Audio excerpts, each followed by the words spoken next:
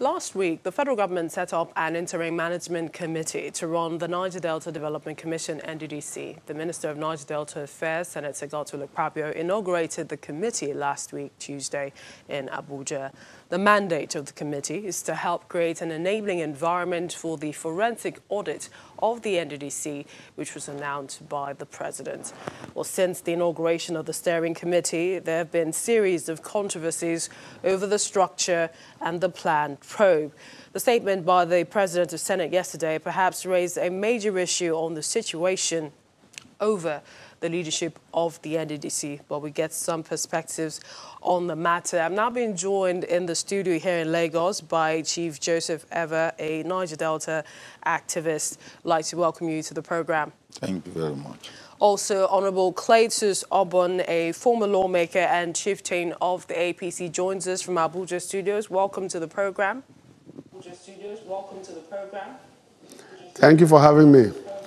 And we also have Anyakwen Sirimovo, human rights lawyer and chairman, Civil Society Coalition. I believe he's joining us via Skype. We'd like to welcome you to Lunchtime Politics. Thank you very much. Let's start with you, Mr. Ansirimovo. Should the new NDDC board immediately take over the affairs of the commission?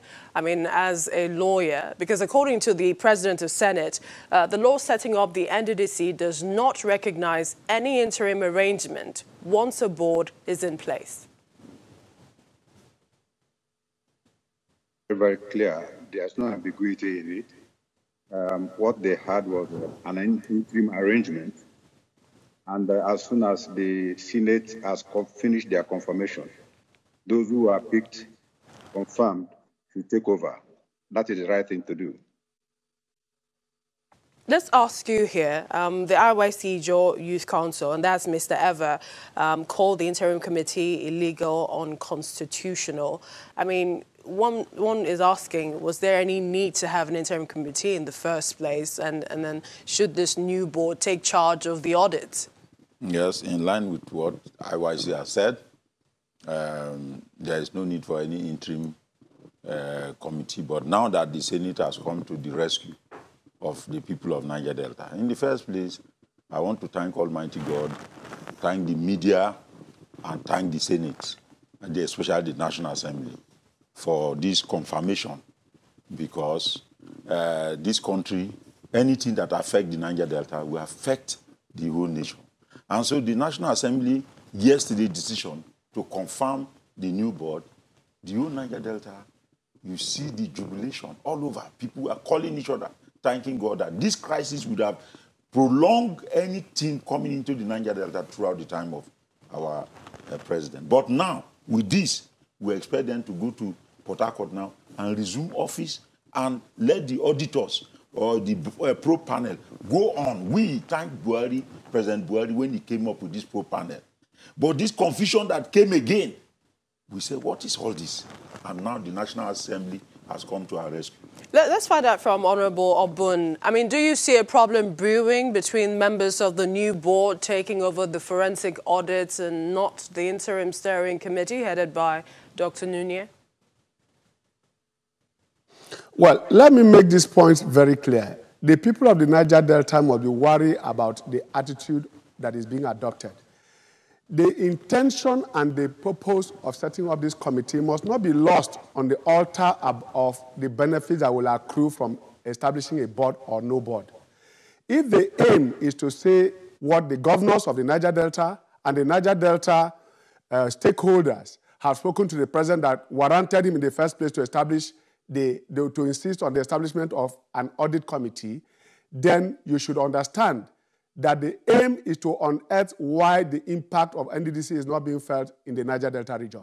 So the issue of the interim board should not be misconstrued to mean that there was an attempt to abridge or subvert the act that established the NDDC. Don't forget that at the point of establishing that board, that committee, there was no board. And therefore, it became expedient that the vacuum was dangerous. Now, to ameliorate this situation, especially against the proponents of board and committee, what should happen now is that even that board can establish a committee to oversee and supervise the audit. What I should be interested in is, for example, if you are going to establish an audit, you are going to establish those auditors, the people supervising them should also be professionals in different areas that can make that job easy. So I do not see any conflict.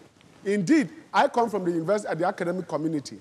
What you call the visitation panel is the equivalent of what you get as the supervising body of the auditors. That board, the present substantive board as established under the Act, can indeed on its own constitute a supervising body over the forensic audit in such a way that that report comes to them for determination, appropriation, and of course, don't forget that the NDDC is under the presidency, not under any minister or the SGF. It's under the presidency, under the Act. I must quickly that what is happening to the two bodies should be rather a synergy rather than divert attention to about who is to supervise. What will be the result? I must quickly bring in Mr. Nserimovo, a human rights lawyer and chairman, Civil Society Coalition. I mean, the Senate, in confirming, also cleared 15 nominees, rejecting one, and that is someone who represents River State, Dr. Joy Nunieh. What do you think would happen to the nominee status? And I would also like to hear your thoughts on the forensic audit of the NDDC. I think the critical subject matter is a forensic audit. Maybe the Senate will give an opportunity for River State to present another candidate to represent it at the NDDC board. But the financial audit is a critical matter, and that is what Mr. President has told you. And let me also make the point. The manner in which this committee was picked when there was an existing management committee in the board is very, very suspicious, and it needs to be investigated. But we have a situation where, over the years, resources have been pumped in, and there is no evidence on ground for the people of the Niger Delta that that money is being effectively used. We have had deficit leadership and all that, and that needs to be investigated. But the critical matter again is that those who are fast, who are quick in putting up their own interim management are not the right people to organize or even supervise this audit. We need an independent audit. Because most of the people who are scrambling all over the place are people who will be in place to answer questions. We are talking about accountability here. Mr. Nserimovo, are you saying you don't even trust this new board in handling the affairs of the forensic audit? This particular interim committee is not, as far as with due respect, are not fit and proper people to put that audit in place. We need the board to come in. That is what the NDDC Act recognizes. They recognize board. Interim is an interim arrangement. We need people to come in and give a roadmap, give a terms of reference for the audit to happen. Okay, let me quickly come back to our guest here in Lagos, Mr. Eva. Dr. Cairo Ojukwu, a member of the Interim Steering Committee, fingered a member of Senate whom he accused of handling over 300 NDDC contracts. I mean, you heard that in the news. Yes. What did you think? Did he mention the name? No, he didn't. He should have mentioned the name. As an honorable member, former or whatever, politician. All these ones he was just doing in order to show the world that they are working. We are working, and this is what we want to find out. We expected him to be courageous enough to mention, you, the senator, you are this and that. So these interim people, I believe by today they should be packing their load and leaving that place, because you see, Niger Delta, you see, people respect the Niger Delta. We have, in this country, Nigeria, that is why some of us produce the Niger Delta Hall of Fame. If we have great people, First Inspector General of Police of Nigeria came from Niger Delta. First professor of mathematics, Professor Lele Williams, come from Niger Delta. First professor of English in this country, Professor J.P. Clark, come from Niger Delta. Then these people now want to turn us to be as if the Niger Delta is like Banana Republic. We want the new board to resume office, and we thank the National Assembly for giving us this honor. This is not the first time the National Assembly has saved Nigeria. The first time was third-time agenda of a former president. They kill it. Then how to make acting president Jonathan when our late president was sick. It was them that also come up with doctrine of necessity. Now they have also stepped into this matter. I want them to move fast, because those people who want to cause confusion in the Niger Delta, to paint us as people who are fighting ourselves, because of that we don't need development. That is what we want to stop. All right, let's go to Mr. Honorable Obun in Abuja. I mean, when you heard that coming from Dr. Cairo Jubo on that particular matter, he did question the oversight functions of the lawmakers on the NDDC. Come again. The allegations or the comments of Dr. Cairo Jubo on the senator who is alleged to have over 300 contracts with the NDDC. I mean, when you heard that, some people have questioned the role of lawmakers, you know, and their oversight functions on the commission in the past. Well, let me make this point very clear, and that is why we should not divert attention and dilute the content of this forensic audit, as the president has nicely done for us in the Niger Delta.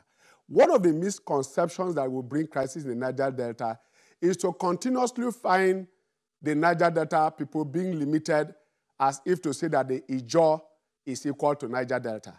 One of those facts must be cleared, and that is the impression that is created all over the place. I remember under the South-South People's Assembly, this matter came up between the late Chief M. Timbu and our father, Chief Ike Clark, over the dominance of certain minority tribes within the Niger Delta, believing that that is it. Now, on to the issue of the allegations. They are very germane. I come from a community in Boki local government in Cross River State. We have about 3 projects, which I am very certain monies have been collected for, paid upfront, and the projects have been abandoned since 2011 till today. Those are the kind of things people are afraid of and diverting attention about who should supervise. Honorable Obun, we're running out of time, but we've gotten your point on that. I must quickly get the point of view of Mr. Nsirimovo, and that is your 30 seconds on this, on what you expect to happen. And when you hear comments coming from the interim committee, what do you expect? I expect consequences to happen at the end of the audit. I expect clarity. I expect the institution of NDDC to be effectively built. It's very, very weak. I expect those who mount the affairs of NDDC to become people who are responsive to ordinary people in the Niger Delta. Whatever is going to happen now is going to be participatory. It's going to be bottom up. And I also expect that the leadership of NDDC must check itself and do. We'd like to thank you. We wish we really had more time on all of these issues, but thank you, Chief Joseph Eva, and of course, Honorable Cletus Obun, and you, Ansiri and Yankwe Nsirimovu. Thank you, gentlemen, for joining us on the program.